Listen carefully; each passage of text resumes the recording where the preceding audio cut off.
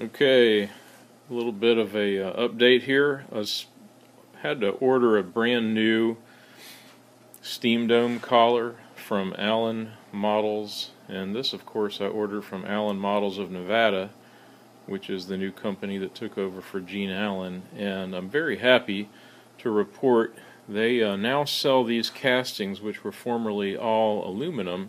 They sell them in cast iron, and I've just finished machining this one out. And you can see I put an old t-shirt over the lathe bed so that I wouldn't get all the cast iron nodules in. But man, this thing, it turned very nicely. It's beautiful. I wasn't going for any kind of a great finish there. Just trying to get the thing opened up so it would fit over the steam dome. And it's quite a big opening. It's almost 4.5 inches. Let's see.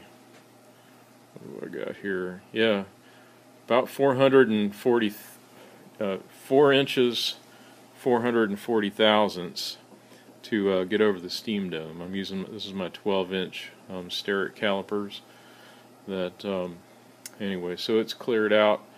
I used a 3/8 inch boring bar. That's the same boring bar that I used to machine the cylinders, and it's rock steady. Part of this is an interrupted cut because of the design of the saddle, so it held steady and did a very, very nice job. So I'm very thrilled with that.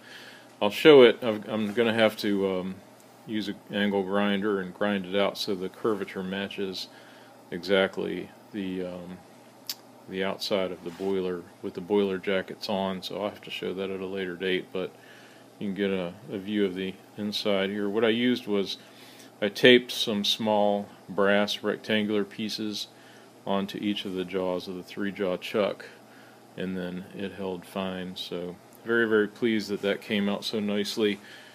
And those of you that are regular watchers may recall that I had an aluminum one which came with the original casting set that I bought, and I had it clamped in the mill vise, but it wasn't properly clamped down, and I ended up ruining it.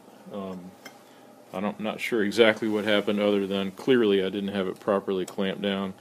I was using the mill, I was using a boring bar, which is just not a good idea, because a 4-inch hole, and it had a big boring head. I was getting a great finish on this aluminum one, but something caught and it just ripped out and made a horrendous noise and shattered the aluminum casting. So terrible result there. I hate to even show that, but anyway, very thrilled that the cast iron one came out so nicely. Thanks for watching. I'll keep y'all posted.